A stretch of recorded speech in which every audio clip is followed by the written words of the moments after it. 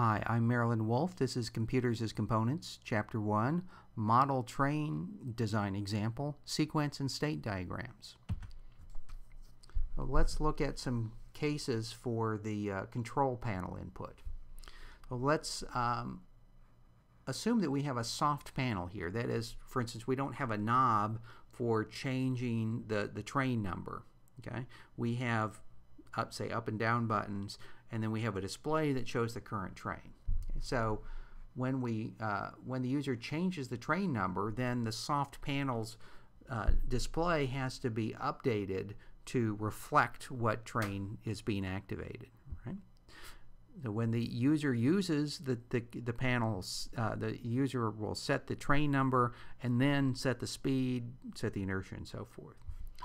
So if we get one of those other messages, then we're going to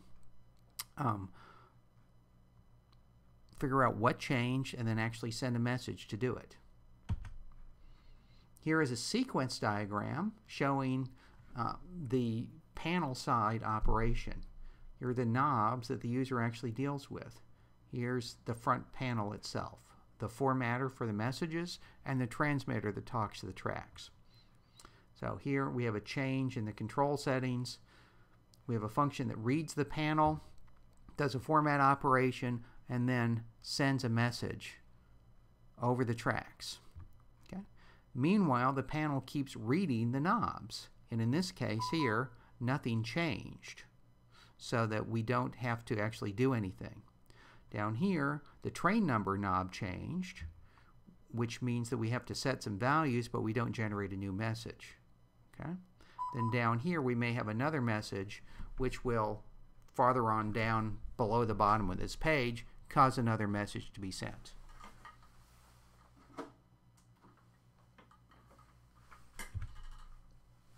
Here is a state diagram for the formatter, one of the functions that was in that sequence diagram.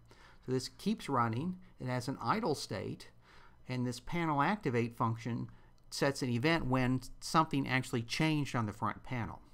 When it does, we figure out what happened.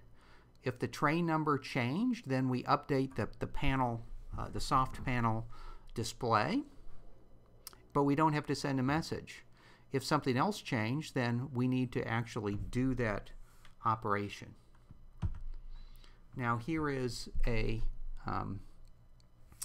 state diagram for the panel activate behavior that generates that event that says that something changed on the panel.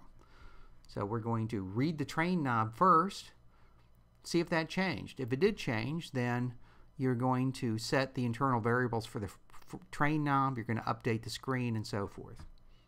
But if the train knob didn't change, check the speed knob. If that did change, then you set the throttle and so forth. And if that wasn't it, then you check the other knobs, the inertia and the emergency stop. Here's the controller class. Once again, remember that we have arrays for the speed, the direction, the inertia, so that we remember all the values for all the trains. We have a function for the operate. We have a function for issue command. Now, a nicer way to implement the speed control is to not change the speed instantaneously. So if the user changes the speed knob, then the controller can send a set of messages to gradually change the speed to the new value. Here's a sequence diagram for the speed command.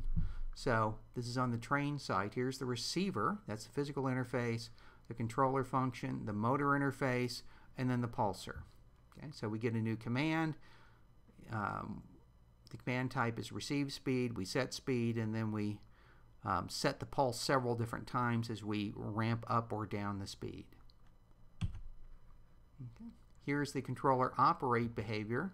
We received a command. We're watching the tracks. When we get a receive command, we actually then issue the command, and then we go back and wait.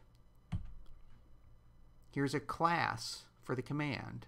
We've filled in some more details now. So here's the format of the command. Here are the actual command types. So you can see that we filled in the bits that specify the type here. We've also said that different commands have different lengths of parameters. Of course, we don't know the value of that value slot until somebody actually sends a message. So in summary, the state diagrams specify the behavior of the components. The sequence diagrams show the interactions between the controller and the train and between the different pieces of each one of those.